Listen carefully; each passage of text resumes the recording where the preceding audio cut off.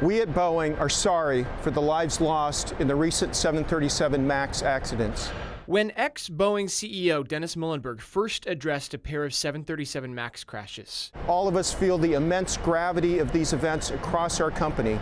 He said he was sorry they happened, but he didn't apologize for his company's contribution to the problem. Now, Boeing's tone has changed, apologizing for internal communications that show Boeing employees mocked the FAA and admitting to deceiving regulators so that the MAX would get the FAA's stamp of approval without extensive pilot training. Employees saying they wouldn't put their own families on a MAX and joking about driving a cover-up. In one private chat, Boeing employees are discussing issues still to be resolved after Boeing determined pilots would only need minimal training on the MAX. That training is referred to here as Level B. One employee says, "Nobody asked me what the confidence level was on Level B."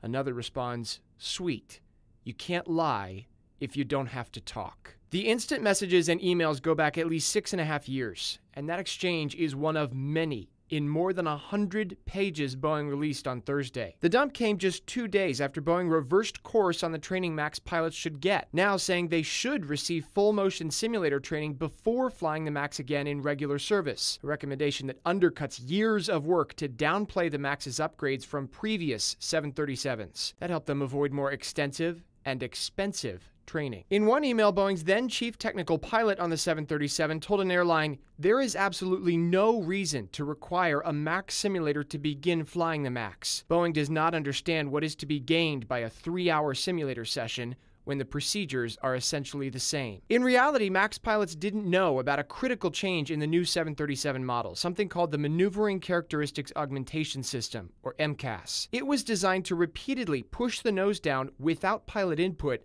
when the plane's computer thought the plane was pitched too high. But on 2 flights, it activated on bad information, producing nosedives, and the pilots couldn't recover the plane.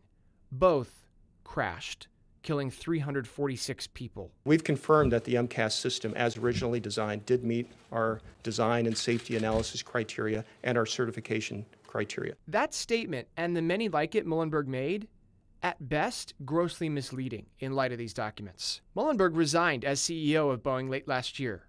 He had already lost his position as chairman of the board, and he'd lost public confidence, especially in Congress. You're continuing to work and make $30 million a year after this horrific 2 accidents that caused all these people's relatives to go, to disappear, to die. Our belief is that Boeing was standing there with the match in the gasoline, which is the MCAS, and then talking about how far the fields burned. Dennis Tager flies the 737 for American Airlines, which grounded its 24 MAX models early last year. They were dog whistling that this was, if the pilots had only acted and performed with perfection, this wouldn't have happened. It's just absurd. Boeing's new CEO, David Calhoun, is in the role as of January 13th. He takes over a beleaguered company, desperately trying to convince airlines, passengers, and regulators that the MAX can come back safely and with all of Boeing's secrets disclosed.